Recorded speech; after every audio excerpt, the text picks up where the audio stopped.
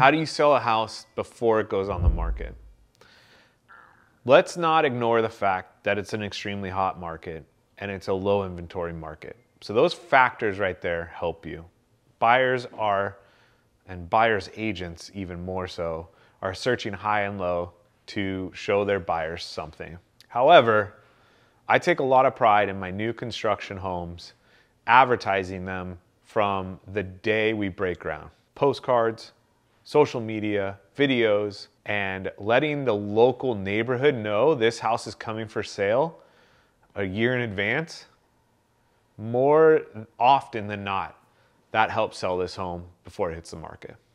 I met with a couple, I got referred to them by a friend. They just wanted to have the initial kind of meet and greet, talk about the process, talk about and all that kind of stuff that we have in the initial conversation. And then of course it's like, when are you looking to make the move? And they're like, what's your experience with how long someone like us takes to find something? And I said, well, it's about a 3-month process on average.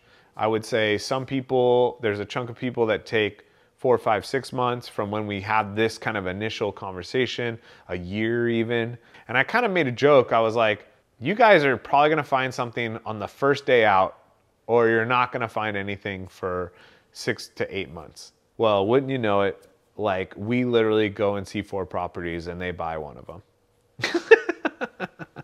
We're kind of off to a really strong start. And this is not to, toot my own horn, but I think it's a clear signal that the market's still going strong. And so we've had a couple closings that kind of were put together into last year, ended up closing this month. And then we had a couple buyers that I feel took advantage of the holiday and the COVID cloud. And so there wasn't quite as much activity. And we put 3 deals into escrow last week alone. So, I'm only one agent in a very large market and highly competitive market, but to me, that's an indication of things are still going very strong in 2022. If you are in a position where you're not even in the game by even like making an offer, then you're doing something wrong, because you should at least be able to throw your hat in the ring on 90% of the homes for sale in your price category.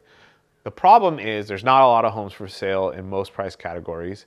And then when the homes are for sale, they got a ton of bids on them, right? So where you kind of separate yourself from other agents or working with a more experienced agent, I would say is that relationship that your agent as the buyer, do they have any kind of relationship with these listing agents that you're coming across? There's a lot that comes with using somebody that knows their way around just agent protocols and negotiation with the other agent. Using Zillow as a guide, basically think that you can do just as good of a job as a buyer's agent. You don't get all the information. First of all, you get too much general information, Zestimate, current price, old price. What does all that mean? And how accurate is it? It's more like it helps you compare to the house very next door. But in our area, every house is different. There's this time period between when it was available for sale and before it closes, you're in escrow.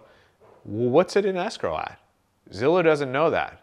And that's gonna be the next comp. In a quick-paced, highly competitive seller's market, you need to know that information. We're gonna know what it's sold for. We're gonna know what it's gonna close at. And you can update your knowledge and opinion of value of the next house that's just like that.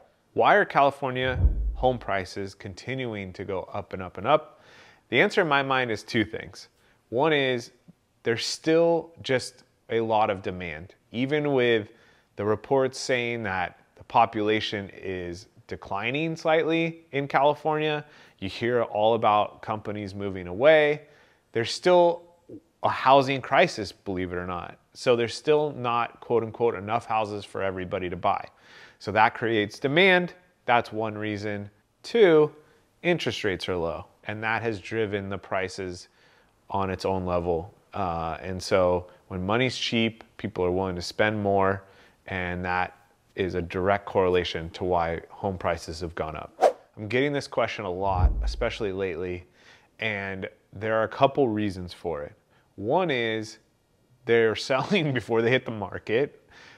Two, the developers are getting priced out of the market. The direct consumer basically realized, look, if I want what I really want and am willing to decide to build the house myself, hire a contractor, designer, and so forth, I can buy the land and then hire that team to build the house and not have to wait for a developer to create the product.